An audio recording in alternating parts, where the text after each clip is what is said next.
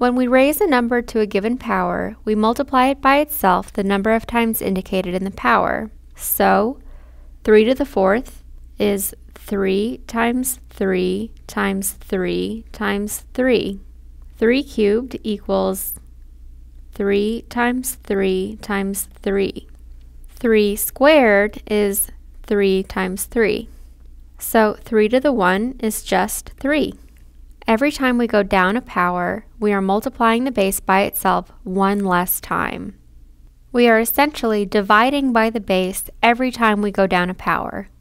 So if we are dividing by the base every time we go down a power, what do you think 3 to the 0 is? Enter your answer here.